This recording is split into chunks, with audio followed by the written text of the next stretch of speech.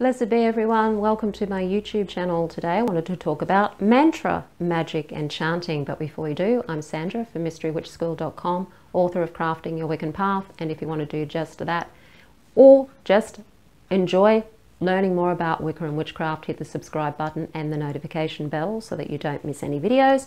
And if you want to know where to start your witchcraft practice, have a look at my free video, How to Start Your Witchcraft Practice. The link is in the description field below this video. I haven't done a video about mantra and chanting before, and it's such a powerful way to help you with your magic and to get you into the energy of your magic. So I thought it was time to do a video about it. Mantra itself is used a lot in a lot of various different religions, and chanting is used. And the reason it's used is for a number of outcomes. One is to get you into a nice trance state so that you calm your nervous system, you're in an alpha wave state. It's a bit like drumming. It just gets you into a rhythmic state.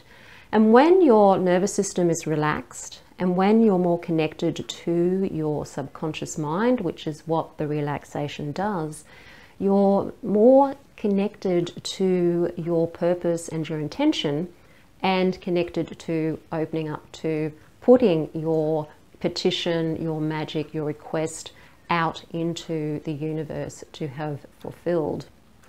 Mantra can be used to work with a particular deity so that you're bringing in the energy of that deity into your life.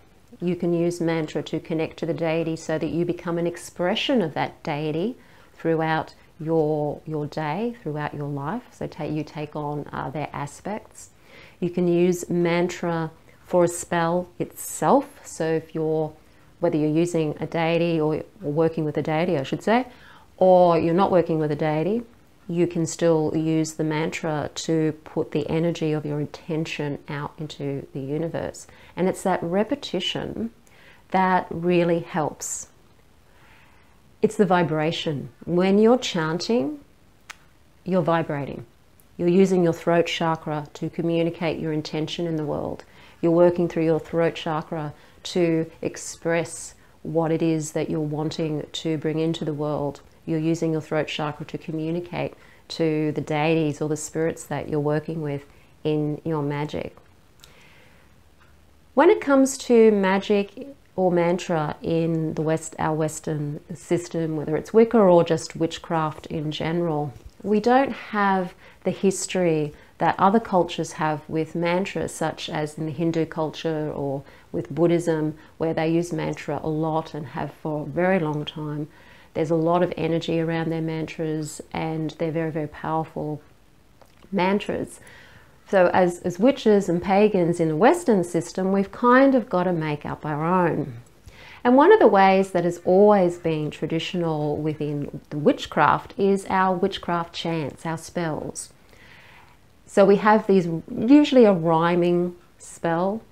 The very first one I ever did way back in the very early 1990s, when I first started learning about witchcraft, was a money chant from Scott Cunningham's book, The Truth About Witchcraft Today. So this is going way back into the 90s. And I still remember that chant. It was money flow, money shine, money grow, money's mine. And just by repeating that short phrase over and over and over and over and over and over and over again, you're tuning into the energy of the money. You know, money flow, money shine, money grow, money's mine. Money flow, money shine, money grow, money's mine. Money flow, money shine, money grow, money's mine. And when you're building up a rhythm, building up an energy, and vibrating your intention at the same time.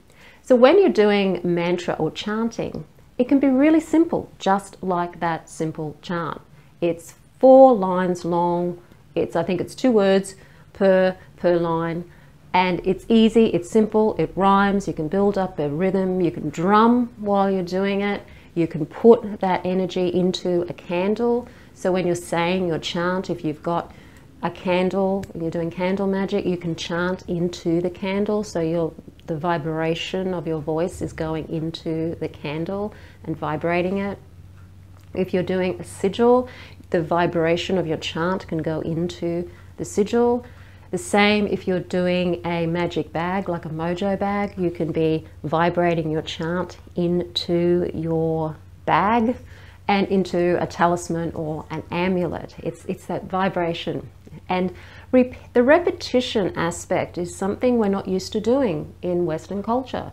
We're not used to doing thousands of mantra in order to achieve something.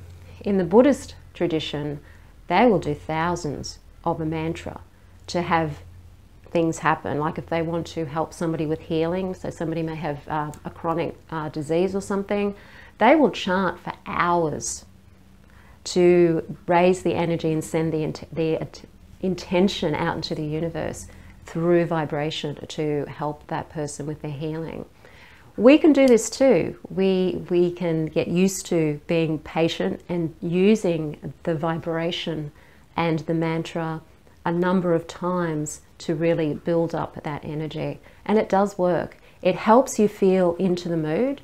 It helps you feel into the groove of your intention. It enlivens your energy.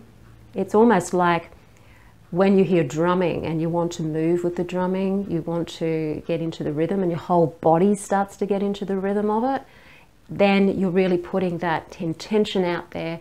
You're putting the energy into your talisman or your mojo bag or your candle, and you're just really, really getting it rocking. So play with the idea of chant. It could be 2 lines or 2 words. You can repeat 2 words over and over and over again, or it can be 4 words or 6 words or 8 words. As long as they have a flow and a rhythm, they don't necessarily have to rhyme, just a flow and a rhythm, similar to that example that I gave you from the old Scott Cunningham days when I was a newbie witch playing around with doing magic and not really having a clue what I was actually doing, to be honest with you. But it worked. It didn't work as well as I wanted it to. Like my income did increase, but it wasn't by much because I just didn't really know what I was doing at the time. So anyway, if you do want to know what you're doing, and if you do want to learn witchcraft with me, if you want to learn Wicca with me, do have a look at that video, how to start your witchcraft practice. I do also run a 12-month course in Wicca that of course involves the magical side of it as well as the sacred side of it, and that bringing your spirituality into your life on an everyday basis so that you have it there to be with you through the good times and the not so good times. So if you're interested in learning Wicca with me, have a look at the Mystery Witch School 101 course. There's a link to that in the description field below this video as well. If you like the video, hit the like button, share it with your friends. Don't forget to subscribe. I'm Sandra from mysterywitchschool.com. Blessed be.